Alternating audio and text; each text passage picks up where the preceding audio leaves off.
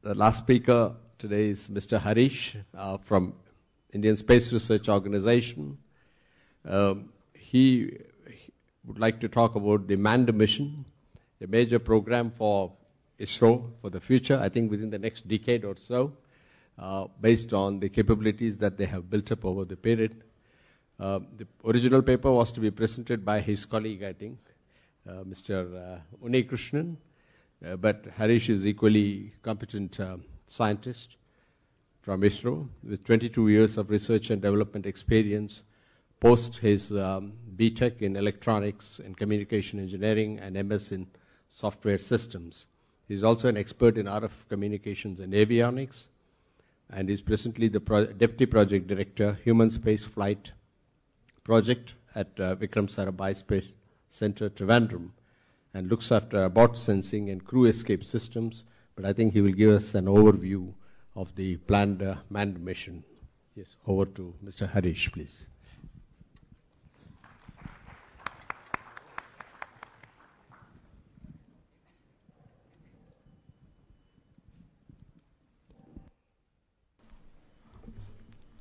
Ladies and gentlemen, very good afternoon to all of you.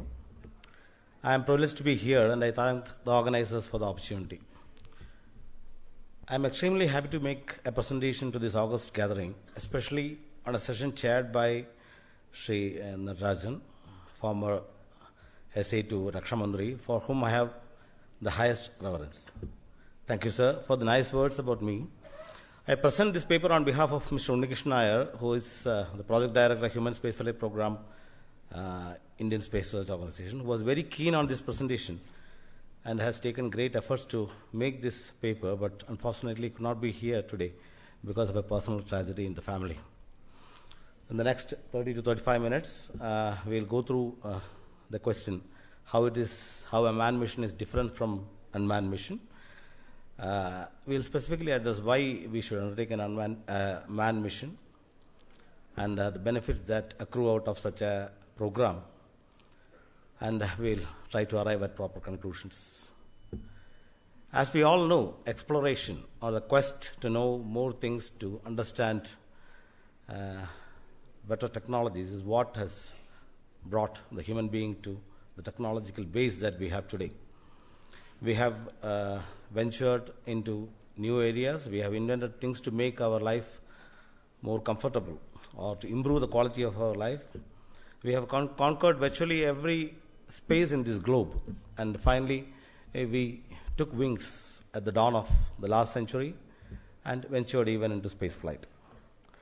So the legend says that the first rocket traveler was a Chinese by the name Van Hu.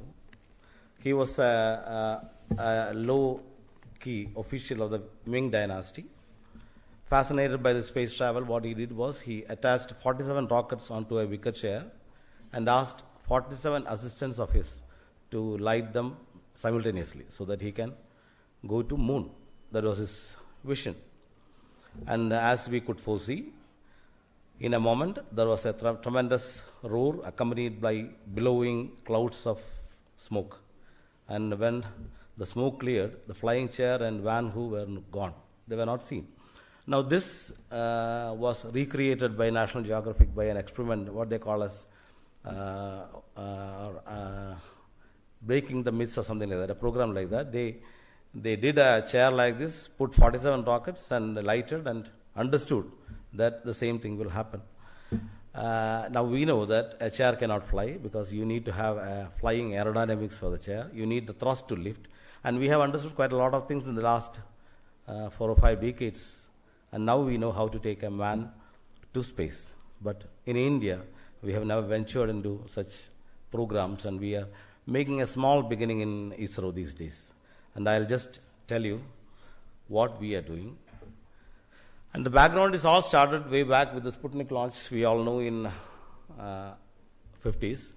Sputnik was launched to commemorate what was known as the International Geophysical Year.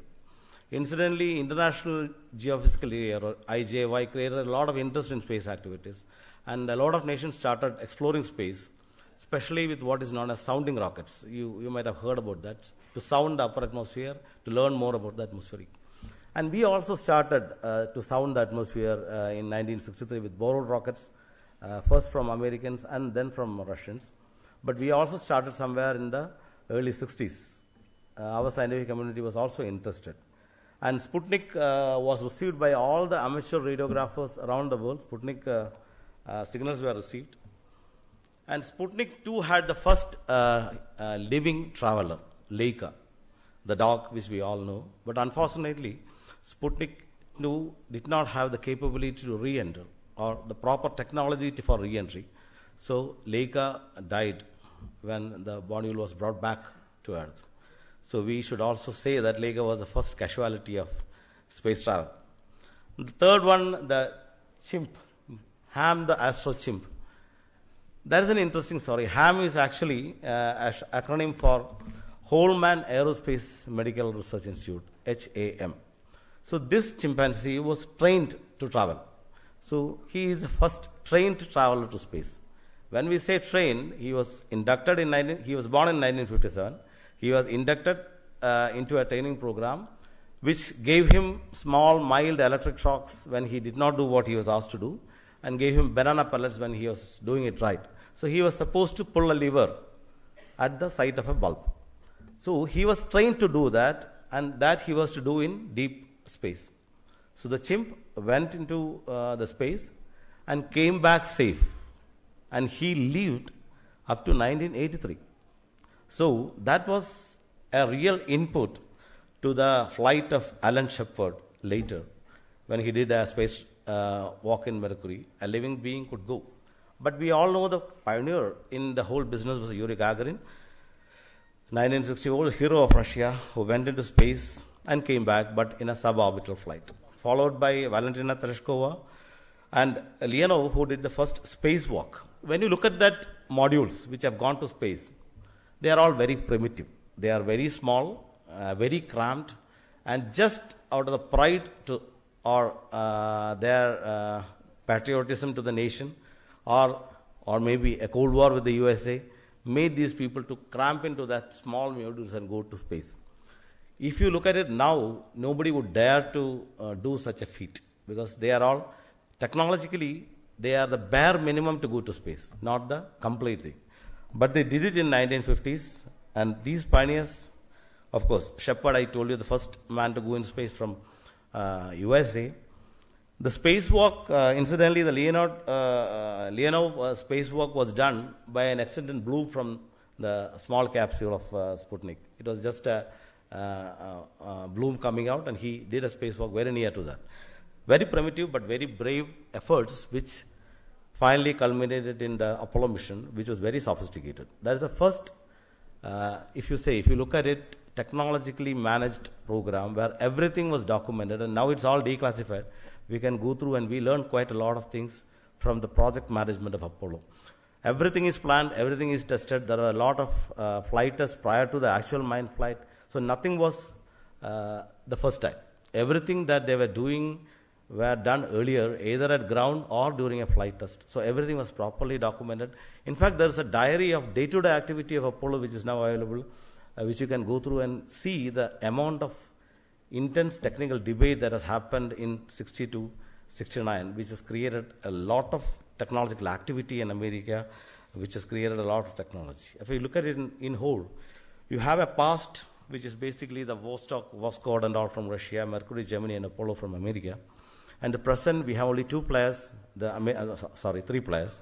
We have the American space shuttle, which goes to orbit regularly, which they have planned to ground shortly, maybe in a year or so. And we have the ever competent, ever reliable Soyuz, which has done more than 235 flights. And we have the Shenzhou of China, which is now developing into a system which is comparable to Soyuz. There are future programs, but if you look at the future, the programs of return, it's more about safety to the crew. It's more about more importance to not going into challenges like what we did in 60s or 70s, but to go for complete systems with all importance given to crew safety. So the US has got the Orion, or the Crew Exploration Vehicle program, ESA is also planning to do collaborative programs with Russia, which they have actually last year decided not to pursue with vigor. Japan has got a plan and they have documented that they will do something by 2015-2020. Russia, of course, continues with improvements in Soyuz. China plans to do many things, including a space station. But space shuttle, if you look at it, even though technologically it's a marvel, it is lifted up by solid boosters, it goes to orbit, it does microgravity experiments, it carries astronauts, but when it comes to safety, that is the worst thing that you can think of in aerospace systems. Either in a launch pad or during ascent or during descent, there is no way the crew can escape if there is an emergency. So that is not the way we will see shortly that we should do a manned program. So that is why, even though it has completed 132 flights, even though it is the most complex machine, even though it is the epitome of all the technological marvel that you can think of, in avionics especially, it still is a very unsafe vehicle. If something happens to any of the systems, there is no way the crew can escape. And for the last decade, the one that has stood in aerospace systems as an example or as an epitome of international cooperation is this International Space Station. And that is the theme of our seminar. That is what we can achieve through international cooperation. So basically conceived by 5 spacefaring nations, I would say spacefaring agencies, NASA, the ESA, the Russian Space Agency, JAXA, the Japanese Space Agency, and the Canadian Space Agency. This particular station has been used by 15 different countries so far for experiments in microgravity and other similar areas. So this is what NASA has pronounced last year. In fact, President Obama in a speech, space policy speech, emphatically said that if we have to pursue flight to Mars or to Moon or to outer space, it should be through international cooperation. If you look at the accident summary, this slide shows, the curve shows the actual flight, the ascent, the orbit, and the descent. We had loss of crew only very, very minimal, but the major accident are the 2 space shuttle accidents. One is during the ascent when the booster failed. The second is when while re-entry the tiles failed. The third accident was the first Soyuz flight where when they were returning, the parachute failed and the cosmonaut died.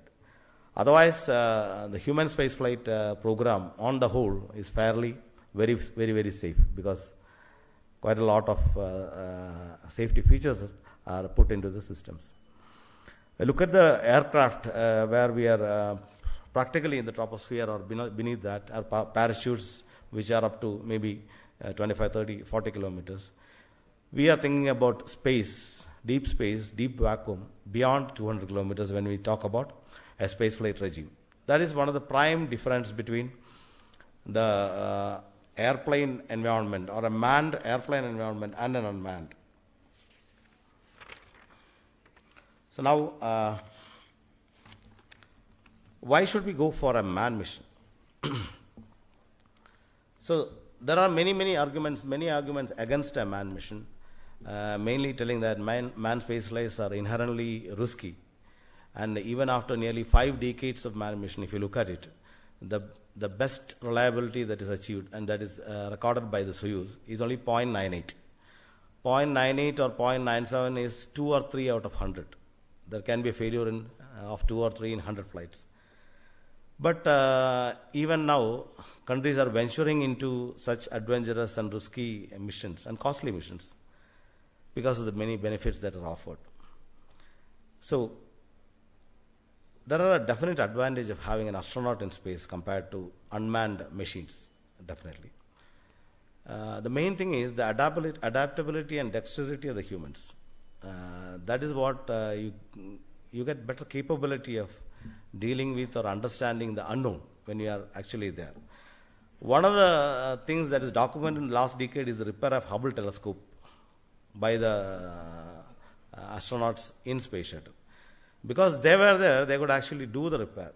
A robot with whatever intelligence, if it is sent to space, it will not be able to understand. We always often quote the example of the discovery of penicillin by Fleming. Penicillin was accidentally discovered. It is actually a fungus growth.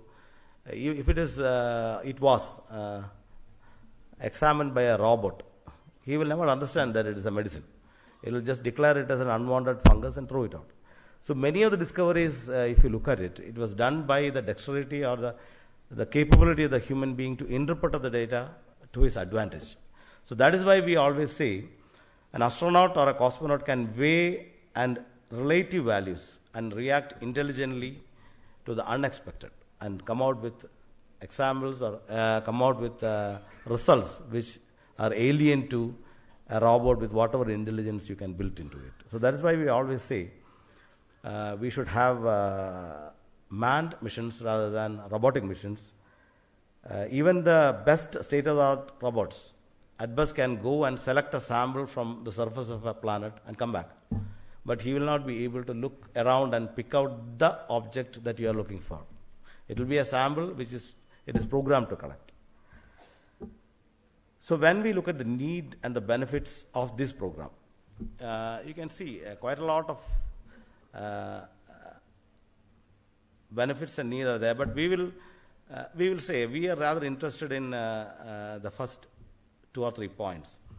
One is we in ISRO have already done quite a lot of satellites. We have successfully launched 47 satellite missions and a lot of launch vehicles. And what is the next logical step that ISRO should take?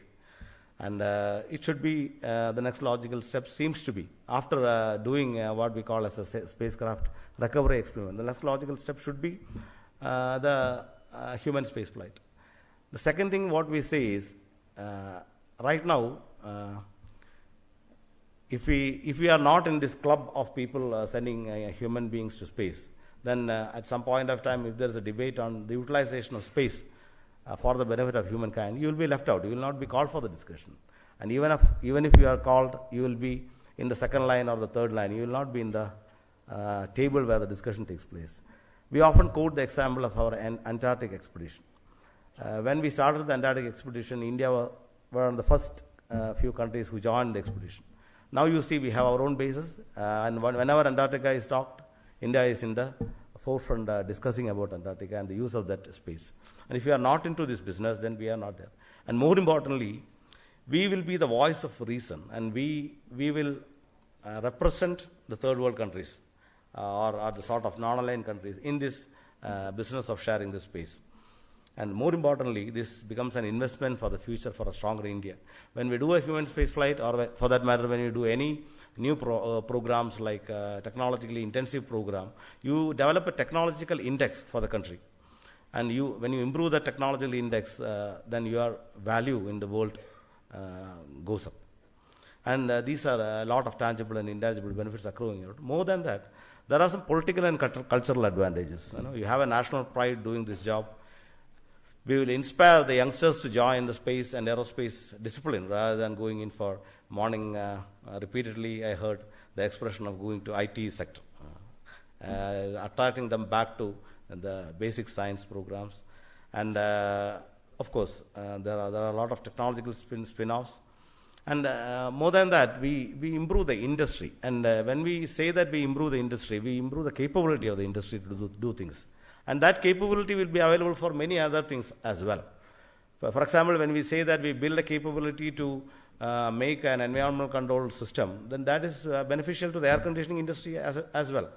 So that way, there are a lot of capability build up in the country, and that leads to economic growth. If you look at aircraft, we have short duration, and short duration when we say even if it's 18 hours non-stop flight from Bombay to USA, it's still less than 24 hours. So that is short duration, and basically we have atmosphere around. So we call it as benign, whereas the deep space missions are long duration, and that is at least a day or more, 16 orbits, 17 orbits, and deep space conditions, which means temperature, vacuum, and radiation. The challenges in manned mission are, first is how to reach the orbit. Of course, you need to have a heavy lift launch vehicle to do that. Then we have the zero-G environment in orbit, which we have to survive in. Then, of course, there is a possibility that we can be in a hostile environment. To survive in that hostile environment, we should have the capability, the technology, and the training to do that. And finally, we have to re-enter through the atmosphere and come back safely to Earth. And if you go to the other planets like Moon or Mars, then we don't have the protection of atmosphere, and we should know how to live there. So these are the challenges which we have to address. So obviously, we have to develop quite a lot of new technologies. And when we say the new technologies in human spaceflight, basically, they are the crew module systems, which incidentally is living habitat for the crew while in ascent or in orbit. It contains all the functions. We try to create the environment of Earth in a module, and that module is taken to the orbit. So to do that, we have what is known as environmental control and life support systems. And of course, the protective flight suit is there. And we will develop our crew escape system a bit more in the coming slides. And for re-entry, you need to have robust TPS or thermal protection system, which is tile-based or silica ablative-based systems. Of course, we have the health monitoring systems. And more important than that, normally we do a launch vehicle in a fully autonomous mode. No human being is involved. He is not allowed to do anything. But now, because of the availability of human being inside the module, you use the capability of that man to manage this mission. So that is an entirely new dimension, in the sense that the man is useful as well as he can create trouble also. There is a possibility of human error, as well as you should use the capability of the man to improve the mission. So that is the man-in-loop simulation we call, which is very common in aircraft testing, which is very uncommon in spacecraft business. So the confidence we got to venture into or study into this program is because of the SRE, or Space Capsule Recovery Experiment, which we did in 2007. So with this SRE, what we did was we took a module to the 900 odd kilometer orbit, put it in orbit for some days, and brought it back in a controlled way to a predetermined destination in Earth. We said it will land here, and it landed with a precision of 15 by 6 kilometers. Incidentally, it happened on January 22nd, 2007, and with that we became a member of an elite club. If you recollect, the re-entry experiments by both USA as well as Russia, or USSR at that time, was a failure, the first experiment. So that helped us. Of course, we have had the knowledge base that they had before doing this experiment. So what it enabled it was, in 2007, the International Astronomical Federation awarded SRE the best aerospace experiment of that year. And we were competing with none other than Sea Launcher of Russia. You know that Sea Launcher, which is a launch station which is positioned in equator. So we were competing with that, and still we emerged as the winner. So this gave us the confidence to do that. And crew escape, as I said, is a vital system for manned mission. Crew escape means if there is any impending failure to the launch vehicle or to the crew module, there should be a viable means of escape for the crew, and he or she should be brought back safely to Earth. This is a mandatory requirement which the space shuttle lacks, which all other manned missions have. Whether it is Shenzhou or Soyuz, has a capability. And we all know about the aircraft ejection seat which we have. In case of problem for the aircraft, the pilot simply presses the button and he ejects out. Parachute is deployed and he safely lands. And this is a very safe mechanism for the fighter pilot, which enables him to do maneuvers which normally other pilots will not venture into. Similar to that, we have what is known as a crew escape system, which is a solid rocket-based system kept on top of the launch vehicle. You can see here. And in case of an impending failure, what happens is that escape motor fires and it pulls the crew module alone from the launch vehicle. It takes the crew module alone from the launch vehicle, and it swerves away from the path of the launch vehicle and takes the crew and the crew module to a safe location. This is active right at the launch pad. In fact, in 1983, when our Rakesh Sharma was undergoing training in Gagarin city, Russia. He witnessed a launch, and in that launch, a fire engulfed the launch vehicle, and the crew escape system was activated. And the same cosmonaut later traveled along with Rakesh Sharma in his flight. So in the launch pad, because of the fire, the escape system was activated. And the video is now available in the internet. So the crew was safe. All the three crew escaped. But during Rakesh Sharma's flight, he was telling us when we were discussing with him, the heartbeat of that particular crew member was higher than the other two, because he has already gone through an injection previous to that. But nothing has happened. That is a safety that is built into Soyuz system. So after 6 months, he was able to do a normal mission. So this particular escape system is initiated right at launch pad and during the ascent phase. Once you clear the atmosphere, then you are fairly safe, because the G's are lower and you are not in the solid rocket regime. In a liquid engine, we have the capability to shut down the engine and come out.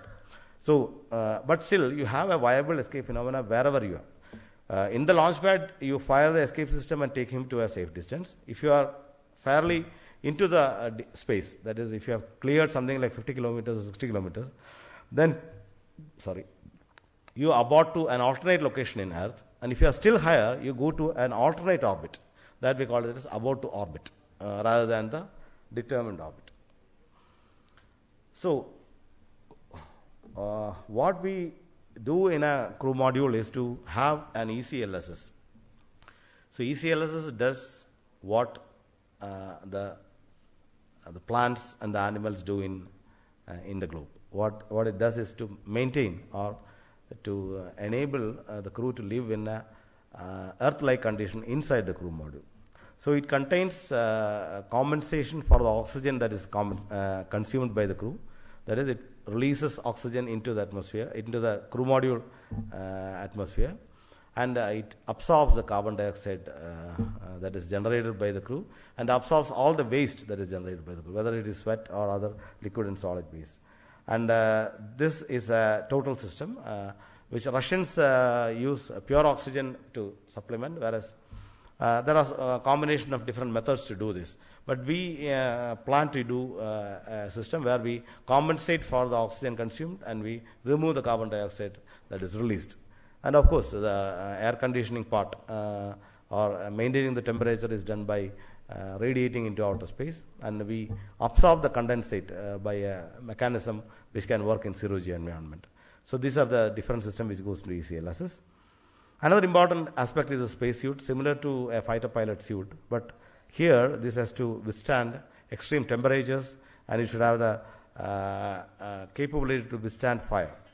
So basically it is worn inside the spacecraft while during ascent as well as descent, and normally it is not active. But in case of emergency, like a depressurization of the cabin or some fire inside, immediately the astronaut closes his visor, then it is inflated, the suit is inflated, and he is safe. And it consists of 3 to 7 layers depending on what type of suit you are using. And first to thermal protection, followed by an insulating, then a structural member, then a liquid water ventilating system, followed by finally a fire resistance system. So mainly when we say that we are going to use a launch vehicle for a human spaceflight mission, what we should do is to do a human rating. Human rating is nothing but to make a system more reliable. More reliable. Already it is very reliable because we cannot afford to be unreliable in a space mission. Already it is very reliable. So apart from that, what we do is it can now safely have the presence of human being inside it. As I said earlier, that means that you should have a viable crew escape system, and we should improve on the margins, and if you should add on to redundancy. Wherever possible, you put more redundancy. Wherever not possible, you put more margins. Redundancy is not possible, margins have to be improved. So that is, you improve on the tolerance, failure tolerance. For example, in our launch vehicle, we have dual redundant avionics. Now, in a crew module system, we will have go for fail operational, fail safe systems. That means with the first failure, we will be still operational. Second failure, we will go for fully operational systems. Similar to that, there are quite a lot of requirements which has to be followed. Mainly, you improve on the materials, you improve on the crew survival with escape system. You now look at safety first approach. That means now our launch vehicles are designed such that the mission success is of the prime criteria. We declare that the mission should be successful at whatever be the cost. But now we declare that the crew should be safe. So mission success is second. First you make the crew safe and then decide on the mission success. That is so we have a certification similar to what you do by Semilac or DGCA for aircraft. We have to have a certification policy like that. And space medicine is another exciting area where what will happen to a human being when he goes to space. This is especially important when you plan to take people to other planets. There are short-term effects on human being and long-term effects. And we should have countermeasures for all that. Another important thing is to enable the crew to make space travel is by training. We have centrifuges and a lot of facilities which you can find typically in our Institute of Aerospace Medicine. Majority of the facilities are there, but they are primarily meant for pilot training, but can be modified for our space flight program also. For example, you can see there are zero-G training, which is depicted in the first picture. Second is the centrifuge. Third is the flotation. Next one is chamber, water chamber, where zero-G normally is simulated by a flight, which goes through a zero-G maneuver. Take it to an altitude and dip it. So inside you will have zero-G environment. This is the first training that is given to astronauts to see that whether they will be able to survive this zero-G environment or to get trained in this environment so that they can do skills in zero-G while in orbit. To sum up, I'll just say there are a lot of advantages in having a space flight.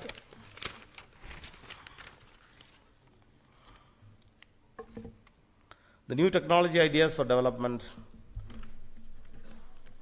New technology ideas are basically the ECLSS. If you have a space capsule recovery experiment, you put an air conditioner into that, you have a manned module which can come back. It's as simple as that. But you have to improve on the reliability and redundancy. Of course, you have to improve on the technology of the ascent vehicle. You have to build in the human factors into it. There are a lot of short-term and long-term gains associated with these missions. And we have to develop a lot of technologies. And primarily, it is concerned with a gamut of activities, not on the module, not on the flight alone. Thank you very much.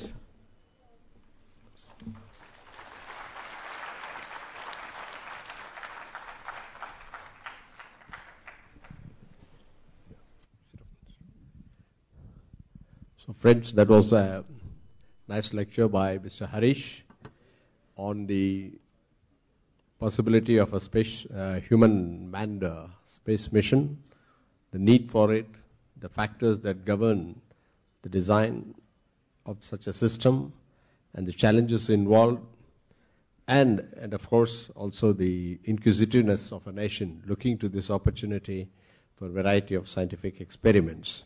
All depend on the success of this mission. I'm sure they have submitted the paper to the cabinet. They would have highlighted the technology levels, readiness that they already have reached in some areas and others that which have to be achieved to make this mission really possible, and the kind of time and effort that this will take over the next decade or so. So it's a broad overview. Quite a few of things are common, similar to the aircraft, but operating in a different environmental conditions that he has highlighted, whether it is materials or whether it is environmental life support systems, or even the crew clothing, crew suit design, apart from the human ratings. The space medicines he has talked about to sustain the crew in such harsh environments, and the need to train the crew for these kind of missions. So if we will have 5 minutes to take any questions, if there are any, because this is the only topic we had on space flight today. All others are focused more on the aircrafts. we have a, can I continue? Yes, please. Yeah, what is the effect of the recent failure of GSL F-06 on the mission? Having the 1 CS engine in the hand, left 1 CS in the hand, how it will affect the future mission? That's a question. That's why we are still waiting approval for this program. See, one failure, if you consider it as a failure, if you consider it that particular failure, if it is understood properly, then when in aerospace, what we say is not a failure, because if it is unknown, then we cannot move forward. As you rightly said, there is a problem of cryostage. Cryostage, we don't have Russian cryostages in numbers with us. But we have our indigenous program which has gone through failure analysis, and we'll come out of it in another year or so. So with that, our cryostage will be ready, and then we plan to use our own cryostages for the future missions. Last failure, incidentally, was an accident. More or less, we are converging into the real reason behind it. So, which is not going to affect any of the programs of ISRO. So, but surely, as you rightly said, this is a sentiment that is put forward by the common man. So, we have to clearly demonstrate our capability by successes in the next few months, which we are sure to do. So, with that, all the apprehensions of the common man should be over, and we should come out of it. Thank you, sir. Next question, please. Sir, may I? Yes. Yes. Sir, may I please? Okay. Sir, you have mentioned this all space missions are more reliable. So, in this case of unmanned or the manned mission, what kind of reliability you are looking at? I mean, what is the figure you are looking at, sir?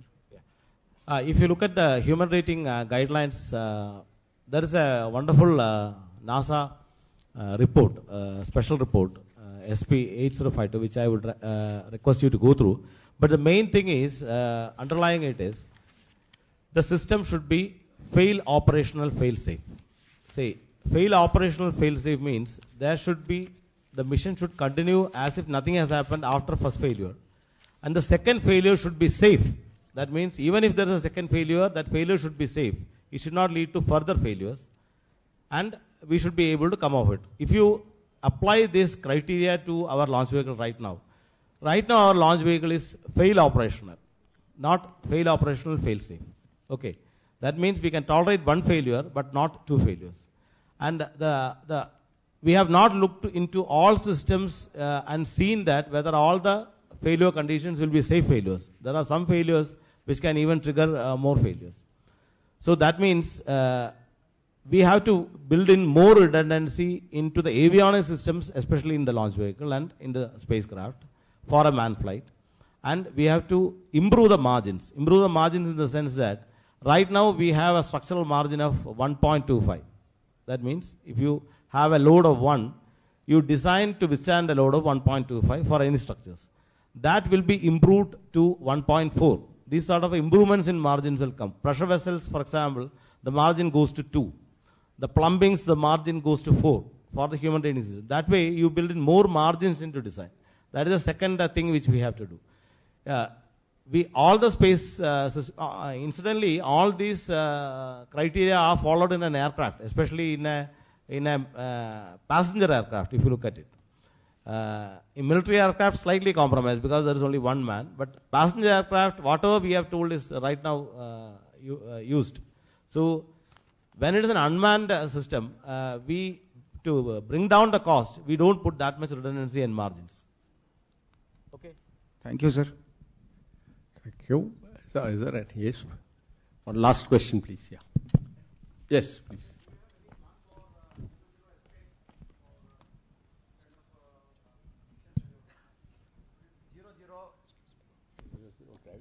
The escape in the 0-0 condition, that is 0 altitude and 0 speed.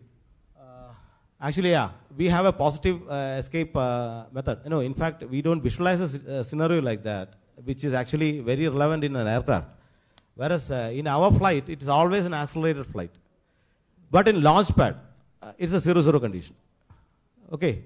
In launch pad, when we have not fired the rocket, you have a 0-0 condition where you have not gained any altitude, you have not gained any speed. But in that case also, we have a mechanism to pull the crew module away from the launch vehicle. We have rocket-assisted escape to come out of it. So, incidentally, it is there. If you look at it in some phases of the ascent flight where necessarily it is not 0-0, but in some velocity altitude conditions, if you fire this escape motor, you may subject the crew to what you say as unsafe conditions, like more than 4G or more than 4G for more duration. Right now, what we have decided is we will never exceed 30 G second condition. That is, the duration and the G put together will not exceed 30 G seconds. That is, if it is 12 G, we will fire only for 2.5 seconds. That is a sort of envelope we have in mind. We may exceed in ascent condition. At some point, we may exceed these conditions. There, we will declare those points at black points, and we will not escape from that point. We will just wait for one more second and come out of that and then escape. Okay, thank you. I think Mr. Harish has tried answering these questions, but it will be unfair to expect Harish to be the inquiry chief of the investigation that's going on into the GSLV problems. I'm sure the committee will be able to decode. We obviously, when we embark on bold missions of this kind, we can't be put back by failures. But we have to intelligently see that failures are kept minimized through scientific application of our procedures and our own design philosophies. I think 3 good papers we have had on this innovation and space. Innovation, as in the morning to all the speakers said, India is a very fascinating country. There are no boundaries or limits to innovation. Very often the school children keep asking these questions as to what does innovation really denote? And we have difficulty in explaining, because you explain too high a thing, it's not easily understandable. But in a country like India, from finding what is called 9 different uses of a discarded dalda tin to composites being used to develop a cycle to the other end, spacecrafts, you name the field, we have actual problems, we have actual needs to meet with our societal requirements.